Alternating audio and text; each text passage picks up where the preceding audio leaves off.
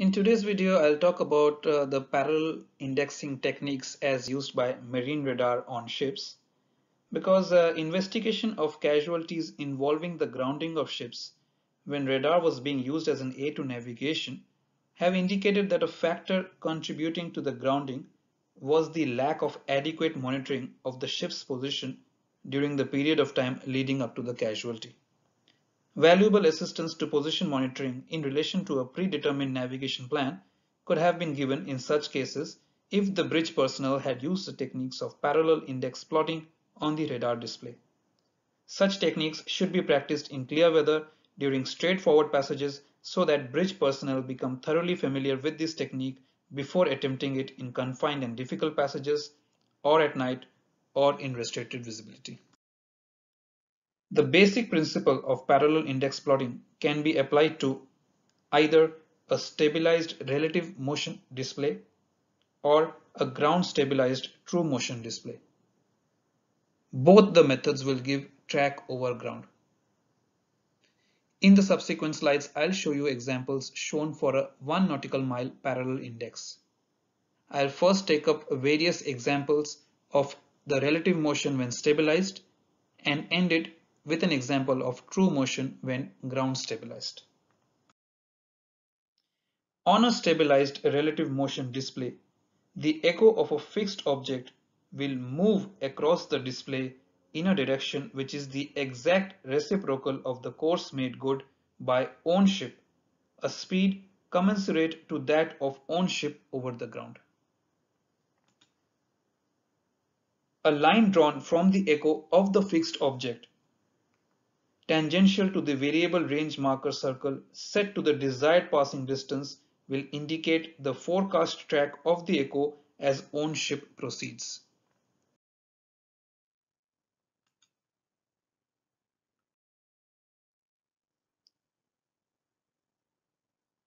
If the bearing cursor is set parallel to this track, it will indicate the course to make good for own ship. Any displacement of the echo from the forecast track will indicate a departure from the desired course over the ground. As you will see now on your screens, I'll show you an example of what happens when the vessel drifts to port and then when vessel drifts to starboard of the desired track. How you see will the parallel index marker move with respect to the ship's movement.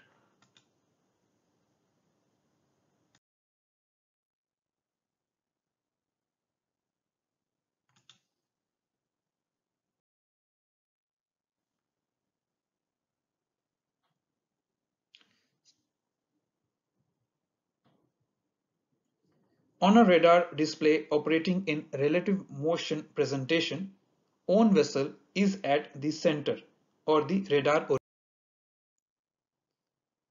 When own vessel is moving, the land detected on radar appears to move in the reciprocal direction across the display, whilst own vessel remains fixed to the radar origin.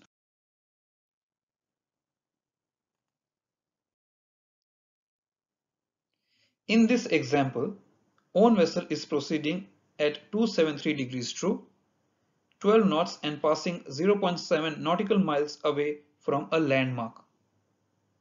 There is no current, so we should expect the landmark, which we'll call shelter point, to track at 12 knots across the display in the direction of 093 degrees true.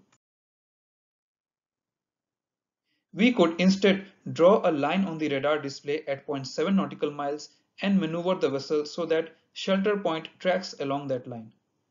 In that way, we can maintain the vessel along the planned track 273 degrees true track, which runs 0.7 nautical miles from land. This line is known as the parallel index line. On modern radars, this is electronically generated on the display. When the range scale is changed, the index lines are shifted accordingly so they still appear at the required distance from the radar origin. For example, the vessel is using the light beacon as a reference mark along the two legs of the planned route 270 degrees true and 343 degrees true at a bearing, if you can see it in the diagram. Set up the index line for the first leg at 270 degrees true at 0.8 nautical miles. The beacon will be northward of the vessel, so the index line should be drawn northward of the radar origin. Set up the index line for the second leg 343 degrees to 0.5 nautical miles away. The beacon will be eastward of the vessel, thus the index line is eastward of the radar origin. What you see on your screen here is the first leg 270 degrees true, vessel is on track, approaching to the turning point. Vessel has just completed the turn and settled on the second leg of 343 degrees true on track. Vessel is slightly port of track, that is further away from the beacon than intended. So you need to correct it by turning the vessel slightly to starboard. Vessel is now back on track on the second leg 343 degrees true. Heading should be adjusted to maintain vessel on track. In the method shown before, parallel indexing is used to maintain the vessel precisely on track along the planned route. Sometimes this may not be all too practical, particularly where collision avoidance action may be necessary. Now let's examine a method that offers some flexibility.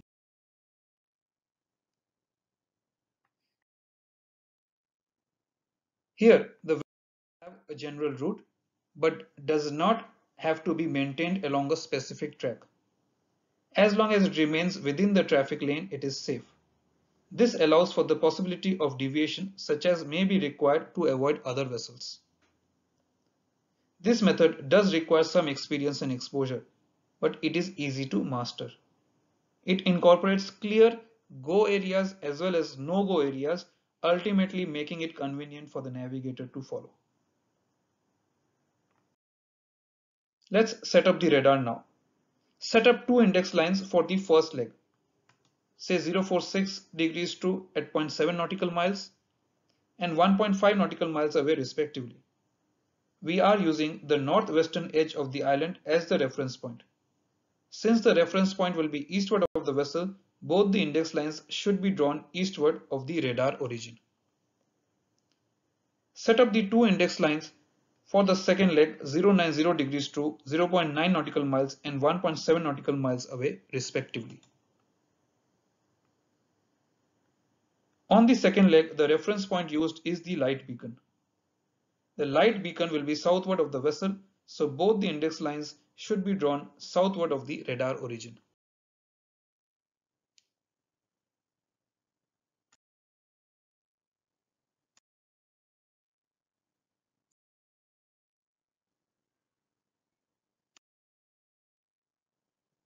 During the first leg 046 degrees true, the reference point, that is the northwestern edge of the island, appears right in the middle between the two 046 degrees true index lines.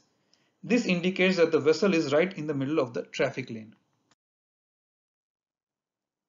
The reference point, that is the light beacon, for the next leg has just on this range scale. We take note of where it is in relation to the next set of index lines, that is 090 degrees true. The beacon is still some distance away from the 090 degrees true index lines, indicating that it will still be some time before the vessel reaches the turning point into the next leg.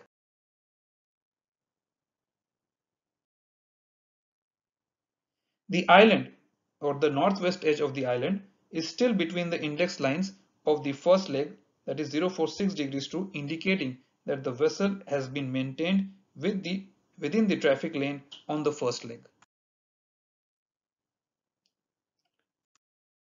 The light beacon has just come between the index lines of the second leg, that is 090 degrees true, indicating that the vessel is now within the traffic lane constituting the second leg. The vessel can turn eastward now.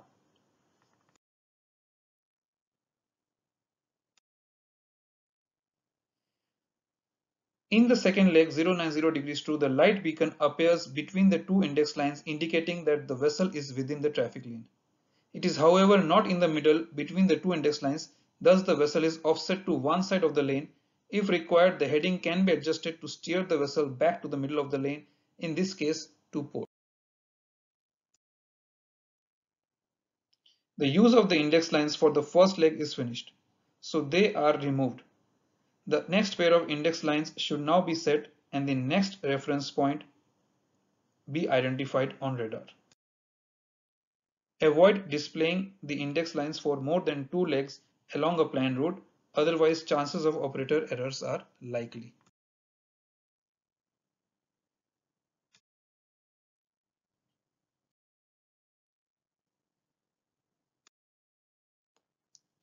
Finally, before I end the presentation today, I also want to talk about the ground stabilized true.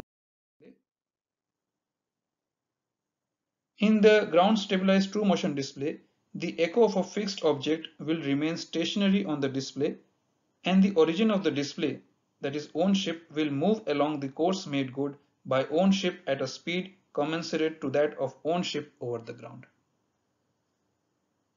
A line should be drawn from the echo of the fixed object tangential to the variable range marker circle set to the desired passing distance. If the electronic bearing marker is set parallel to this line, it will indicate the course to be made good by ownership over the ground. Any departure of ownership from this course will be indicated by the drawn line not being tangential to the variable range marker or the variable range marker circle. The variable range marker circle should move along the line like a ball rolling along a straight edge. The engraved parallel lines on the face of the bearing cursor can be used as an aid to drawing the index lines on, say, a reflection pointer or reflection plotter and to supplement the bearing cursor. It should be borne in mind that parallel indexing is not an aid to safe navigation and does not supersede the requirements for position fixing at regular intervals using all methods available to the navigator.